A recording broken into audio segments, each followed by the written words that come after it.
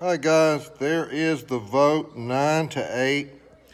It's a Democratic League, Democratic Nation. I've had discussions with a couple of people in the league that don't make videos. They're very passionate about this poll and voting and when should the poll be valid. Gosh, the only thing I can say is that 20 of you now for outside of Stacy being new here, 20 of you have played at least 4 seasons probably in this league. 20 of you line them up every week. However, for some reason, even though you go in the league and you do all these things, we struggle to get enough votes to represent the league. And this simply shouldn't be this way. That's the way I see that. It shouldn't be that way. So, you know, the league's gonna, as far as the commissioner goes, the league's gonna be held to a standard of 17 minimal votes for a poll to be valid. I've had this in the past where it just didn't stack up and the poll disappeared and nothing changed because the league did not exercise its voting ability to make that change. Yeah, and some guys, you know, a couple in the league say, you know, gosh, even if there's 12 votes or 13 votes and it's obvious one way, that's the way it should be. And I see the point in that.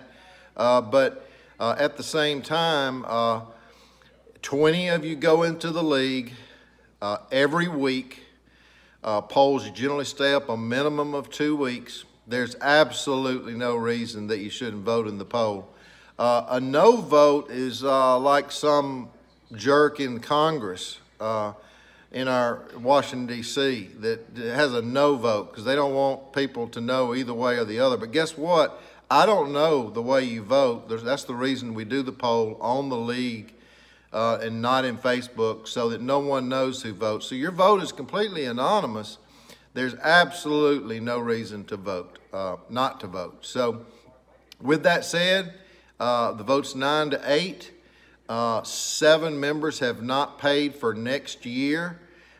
You 7 can surely pay at any time and you would become a participant.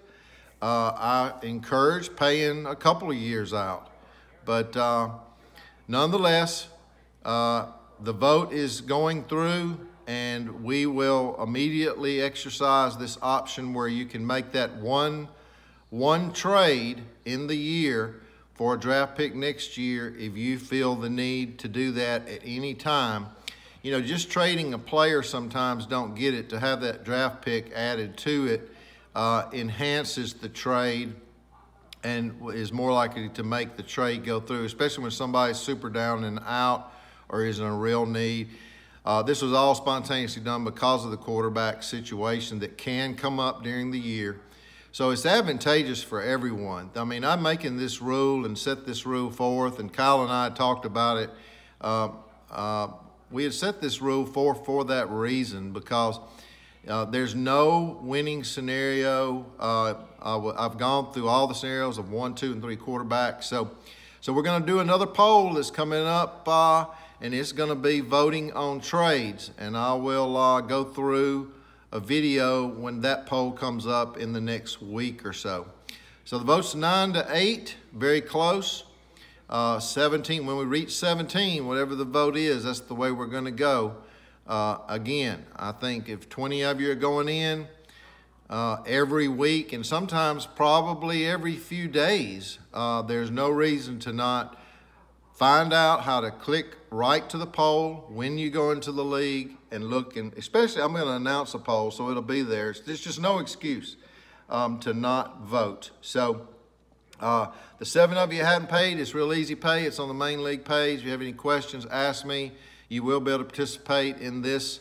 And you know, it might be too late if you wait and say, well, I'll just pay whenever I get in trouble.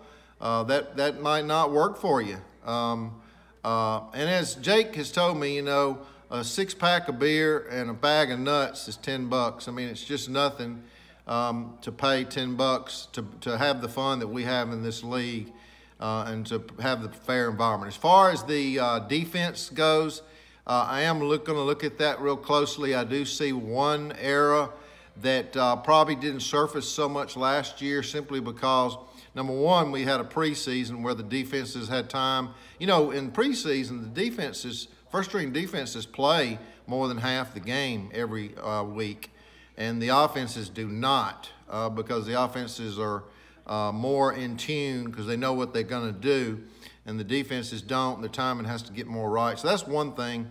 And just like this Kansas City-Baltimore game is coming up, you know, Kansas City is going to have the big advantage just like Aaron Rodgers had in New Orleans last night because, you know, he's a good play caller and alters his snap count, and his voice inflection.